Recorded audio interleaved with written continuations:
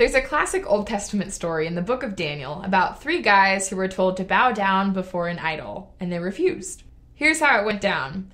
King Nebuchadnezzar of Babylon made a gold statue of himself 90 feet tall.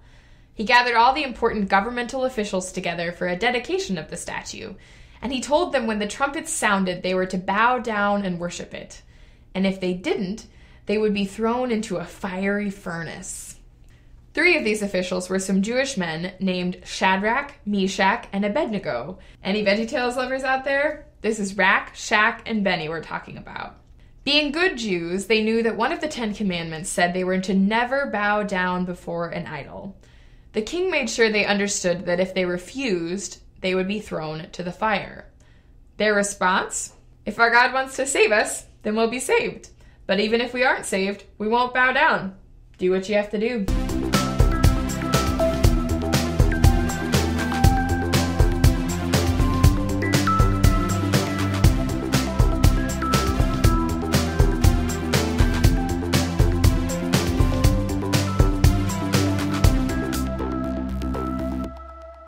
Hi, I'm Jessie. Welcome back to Theo Academy's Confirmation series.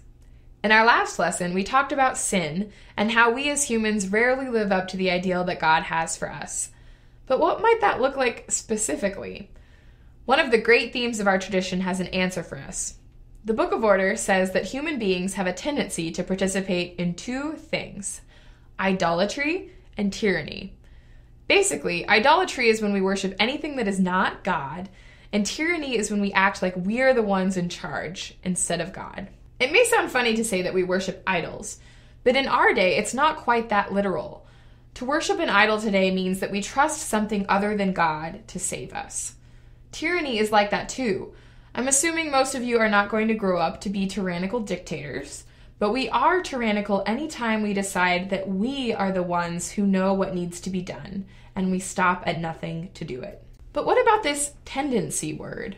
What does it mean that we have a tendency to do these things? I think what it means is this. I don't think you have any desire to be a bad person. In fact, I think that you want to be the best person you can possibly be. I know that's true for me, so I have to think that's true for you too. But what Presbyterians have come to believe is that we have this tendency, a natural inclination to just screw things up. We don't mean to, we just do. To use our archery metaphor again, even though we want to hit the center of the target, our tendency is to miss it. And we miss it by not trusting God or by relying only on ourselves. Ask the pastor. I don't worship idols. I pray to God. Do I need to worry about this? I believe so, yes. Okay. We have this idea that idols are just like that golden calf that they build in Exodus.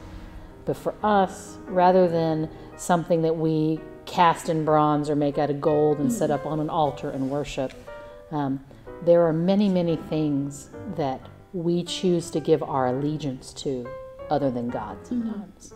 I mean, we don't have wooden or stone idols anymore like they did in Old Testament times, but we have plenty of idols. And yeah, we need to worry about it. Because while you may not actively worship idols, the odds are you have idols in your life. There are probably other things that you end up lifting up as more important than God without meaning to. I happen to know that you are a lover of Barcelona, the soccer team, right? And I think you know how good Lionel Messi is, right? He can be an idol, right?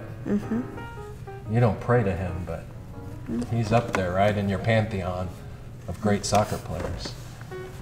And that team is incredible, right? So sometime you might be tempted to choose to watch Barcelona play Real Madrid on a Sunday morning instead of go to church. Worship at the feet of Lionel Messi and Cristiano Ronaldo instead of at the foot of Jesus. I don't have any power. I'm just a kid. I'm not sure I can be a tyrant, can I? I'm sure you have been a tyrant. I'm sure you have thrown yourself on the floor and said, I want that. Edit that out, please. Anytime you use what you have to cause less than the best to come to others, you're engaging in a tyranny. We're all tyrants sometimes. We all want what we want when we want it. So I think this may be getting to the idea that we're part of systems that may oppress people without us necessarily having a lot of control over that, and being able to name that is helpful. So now I know some people who are big fans of American Idol. Is that bad? I'm so sorry for you. The show American Idol, you love it? Wait, what?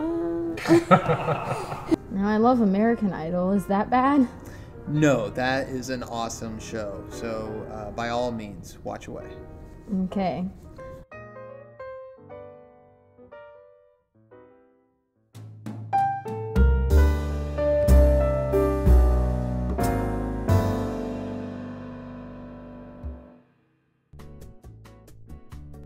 Hey, Mom. Whoa! Cookies. No, sir. Those are not for you. But gingerbread cookies are my favorite. You know that. I do indeed, but they are not for you. I made them for the party tonight, which I need to get ready for. Do not touch the cookies.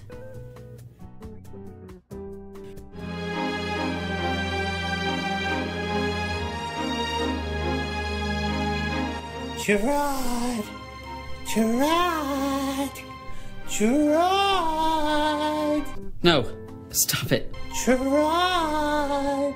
I'm serious. You have to leave me alone. Come on, just one bite. You'll never know. You're the devil. Nope. Just your favorite treat, Gerard. Gerard!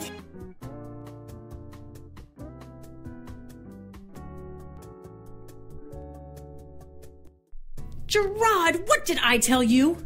But they were calling to me, Mom. I couldn't help myself. You're amazing. You just want what you want when you want it. Ugh, I swear, I live in a house full of tyrants. I love you, Gerard. I love you too, Gingerbread Man.